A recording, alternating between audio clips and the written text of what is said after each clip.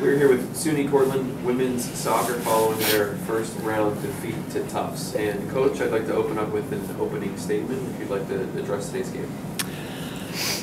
Sure. You know, it was a pleasure to be back.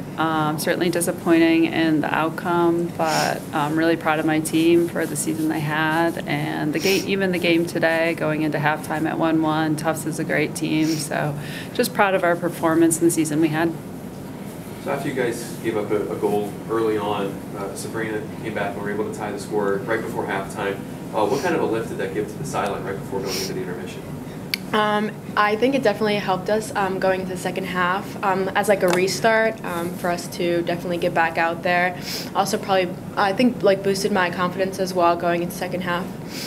Danica made 9 saves today. Can you just talk about what the offense was showing you from the other side and what your game plan was against them? Our defense did a really good job at managing their attack. So being behind them, I was very confident in our team, and they were just like looking to shoot and take any opportunity they could. And I know it might be tough to address this now, but this is for any of you. But what has the season meant to you? And what I guess that'd be the best way to say it. What has the season meant to you?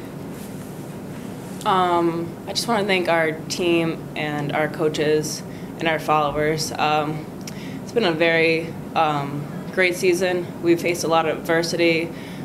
We managed to win our conference and pull through and play well together. It's definitely like hard waking up at 6:30 every morning, but when you get to practice and we have such a fun group, everyone lifts each other up. It's definitely like so rewarding to definitely be so far into the season, but still be happy to wake up every morning and practice. So. All right, thank you.